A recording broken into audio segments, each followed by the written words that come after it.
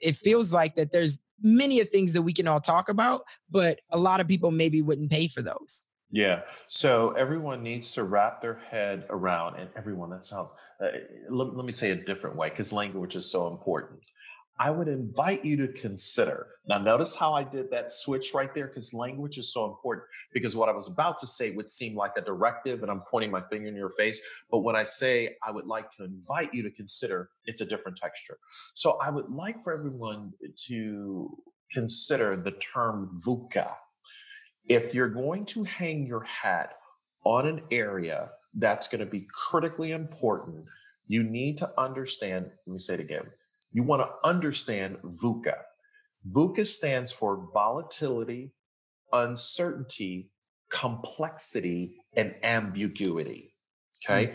That's where the world is right now. And we're going to be here for more than a New York minute.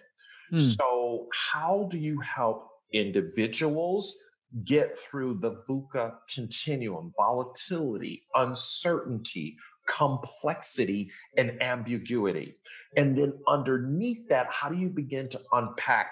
This is how you lead. This is how you connect with customers. This is how you ensure that everyone in a culture matters. Here is how you have the difficult conversations about race. Let me just say something about race. Black people right now in America don't want to stand up and be seen as the Black historian for your company, where now they are asked all the questions. Well, how are you doing? How are you feeling? That is uncomfortable and that is unfair. So no Black person wants to just be singled out, especially if they're the only one, as if they have all the answers because they do not speak for the race. Okay. Right. I just had to get that out there. Right. No, facts. Facts.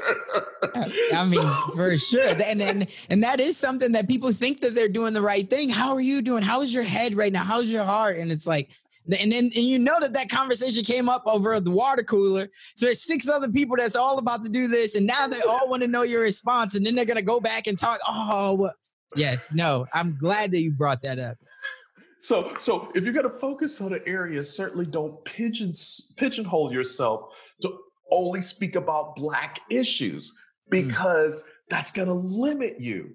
Yes, it is important. And yes, we are so happy that people are thinking about conscious inclusion.